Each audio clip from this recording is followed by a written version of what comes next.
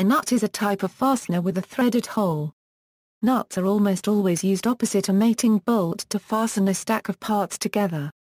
The two partners are kept together by a combination of their threads' friction, a slight stretch of the bolt, and compression of the parts.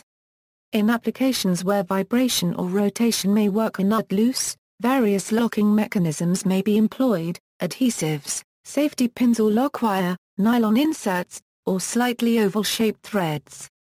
The most common shape is hexagonal, for similar reasons as the bolt head. 6 sides give a good granularity of angles for a tool to approach from, but more corners would be vulnerable to being rounded off. Other specialized shapes exist for certain needs, such as wing nuts for finger adjustment and captive nuts for inaccessible areas. Nuts are graded with strength ratings compatible with their respective bolts. For example, an ISO Property Class 10 nut will be able to support the bolt-proof strength load of an ISO Property Class 10.9 bolt without stripping. Likewise, an SA Class 5 nut can support the proof load of an SA Class 5 bolt, and so on.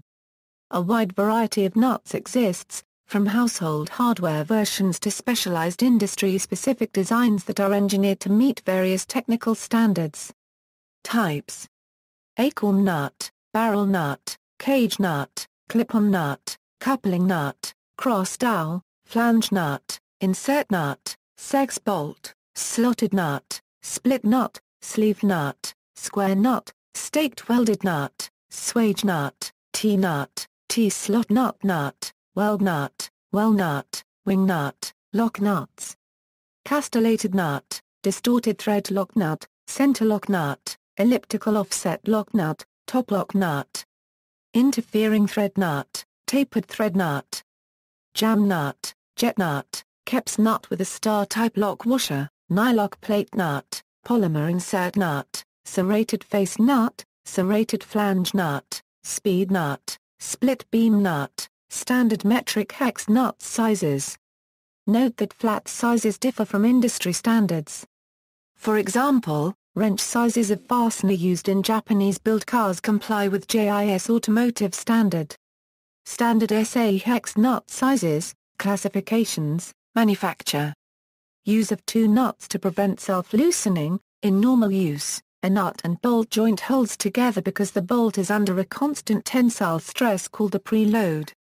The preload pulls the nut threads against the bolt threads, and the nut face against the bearing surface, with a constant force, so that the nut cannot rotate without overcoming the friction between these surfaces. If the joint is subjected to vibration, however, the preload increases and decreases with each cycle of movement. If the minimum preload during the vibration cycle is not enough to hold the nut firmly in contact with the bolt and the bearing surface, then the nut is likely to become loose. Specialized locking nuts exist to prevent this problem, but sometimes it is sufficient to add a second nut. For this technique to be reliable, each nut must be tightened to the correct torque.